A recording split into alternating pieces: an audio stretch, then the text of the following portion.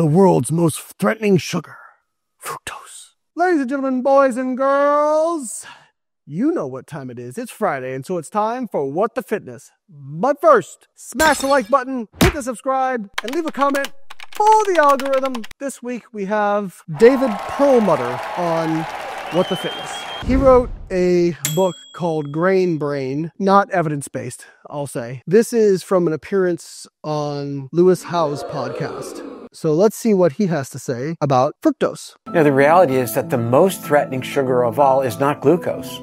What is it? It is fructose, by far and away. What's the difference between glucose and fructose?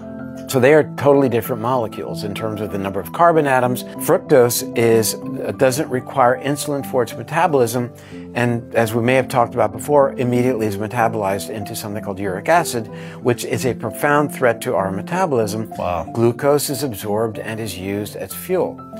Fructose is a powerful mitochondrial toxin.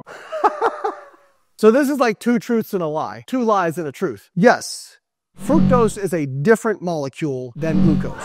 Glucose can go through the liver will take some, and then it can go in the bloodstream, and your peripheral tissues can have access to it. Fructose is almost exclusively metabolized by the liver. Your liver can convert it into glycogen.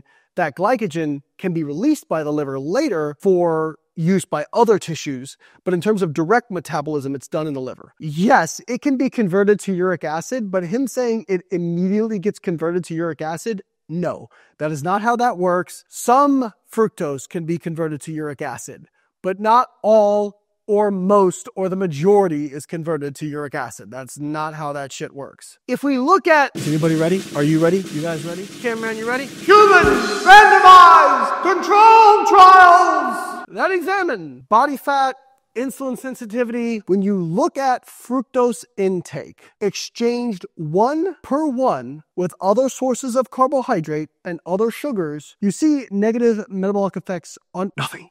If you overconsume fructose as part of consuming too many calories, yes, it can have a negative effect. When they do studies where they control calories and they add or subtract fructose in a 1-to-1 ratio with other sugars, they do not see these negative effects. And so the problem with this messaging is people aren't going to see it and go, you know, golly gee willikers, I should stop drinking cola. They go, fruit's a poison. It's a mitochondrial toxin. No, that's just a bunch of buzzwords to make it sound smart. If it was a mitochondrial toxin, then please explain how the fructose in fruit, which by the way is the exact same fructose that's in soda, is not a mitochondrial toxin. And then please explain how people who eat more fruit are healthier metabolically on average. That math, don't math. There's some of these folks out there that they use the biochemistry and these metabolic pathways to sound really smart, while also just completely neglecting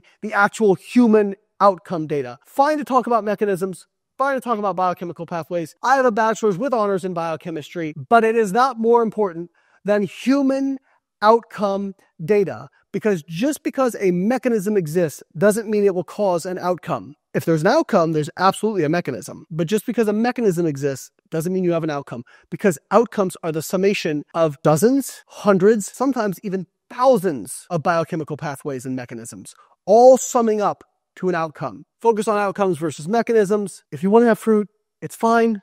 I would not worry about David's grain brain. Catch you guys next week.